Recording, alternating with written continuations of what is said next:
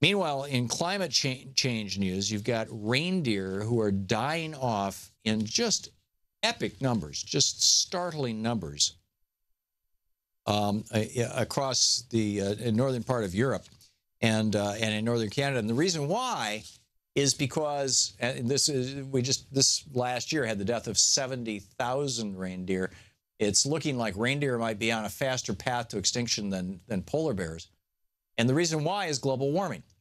What used to fall as snow, because it was cold up in these northern regions, and the reindeer can easily just paw through the snow, or used to be a thin layer of ice covered with snow, because you get a little rain in the fall and then you get snowfall, is now a half-inch thick layer of ice, because it's warm enough that it's not falling as snow, it's falling as freezing rain. And so there's all this ice over the lichen, the permafrost, and the moss basically that grows on it, that is the food for the reindeer. And they can't claw through that. They can't. Their paws are not strong enough or heavy enough or hard enough to break that ice, and so they can't get to their food supply. So they're dying of starvation because of climate change. It's an